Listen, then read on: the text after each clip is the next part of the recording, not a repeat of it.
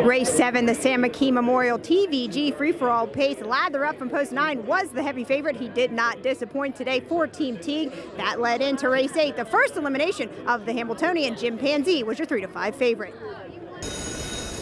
And they're off, and this is the plan, flashing speed, and a big blast off from Dunwell. Dunwell to the front for Dexter Dunn. This is the plan from the inside. Dorso, Durrell, Hanover. McWicked is 4th, and Ideal Feeling gets away 5th. Highlighter 6th, Filibuster Hanover going up 7th on the outside.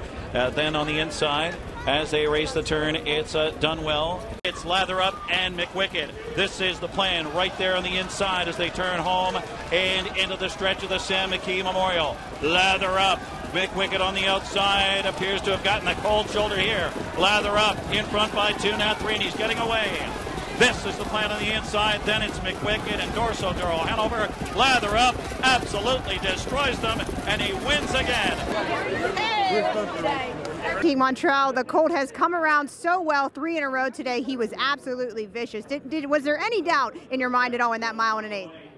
Definitely a 1 1/8. A little bit easier when it's just a mile and you know exactly what fraction you're doing, but that extra distance can hinder any of them. But right when I seen McWicked to my outside, nobody wants that.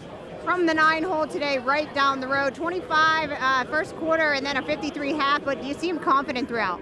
Yeah, I mean, it's without words. I cannot believe how fast he is, how easy he does it, and just how great of a horse he really is. I mean, he came around being one of the best horses I ever driven, which Wiggles and him are top 2.